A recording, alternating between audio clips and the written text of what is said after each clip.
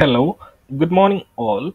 Today in this video we are going to discuss regarding how to connect to Odoo database from external application and how to delete some records from database. So currently in the screen you are seeing Odoo version 15 community edition which I have installed in my local machine. So here we have a database DevDB. So what I'll do is that I'll delete a couple of records from my database table called res.partner. So if I open my Python script, so here I have a Python script which I have written using Odoo external API. So here you can see I have already imported a Python package xml_rpc.client, and I have created a couple of variables which holds the details of my Odoo instance, where I have specified my URL, database name, and my login credential, that is username and password. So what I have to do is that I have to delete some records from this database. So let's see how we can achieve that from Python script. So here we have Odoo documentation of Odoo external API, and this is the sample that I have provided in Python. So here you have sample in the Ruby, PHP, and Java. So according to your language you can choose that and get the sample from here. So here I'll copy these and I'll add it to my Python script. So here I have done imported the common variable. Here I have models variable. Then what I'll do, let me comment these codes here and I'll execute this script. So control is, let me save that and let me take an ID from my database. So here I have one record. I'll duplicate this and I'll create a new record. So here we have one record, its ID is 49. So to my script I'll tell I need to delete the record with ID 49. models.execute_kw db uid password.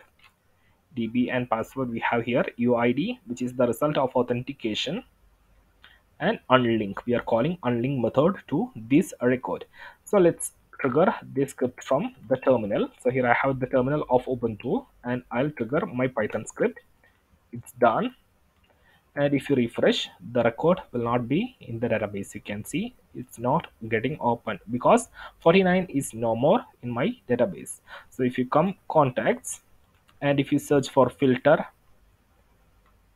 ID 49, ID 49, apply, there will not be a record. Now let's delete one another record by I'll create a new one. I'll put SSS, the name. You can see ID, which is the ID.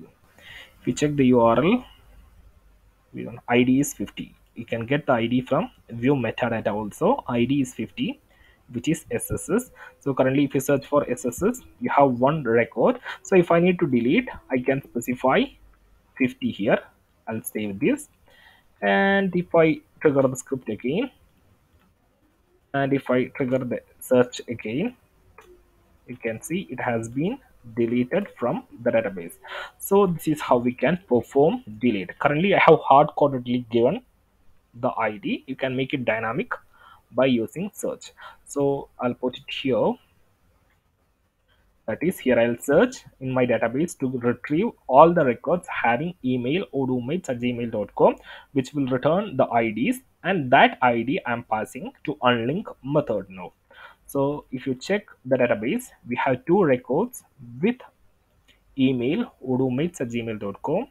So if I search for where is email, yes, contains odoomates, have two records. Now let me trigger the script and let's see what happens. Partners, here we have missed a square bracket. Done.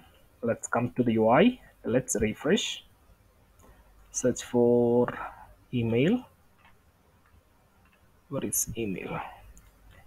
Contains odoomates. Initially it was returning two records and right now empty because they have deleted from the database.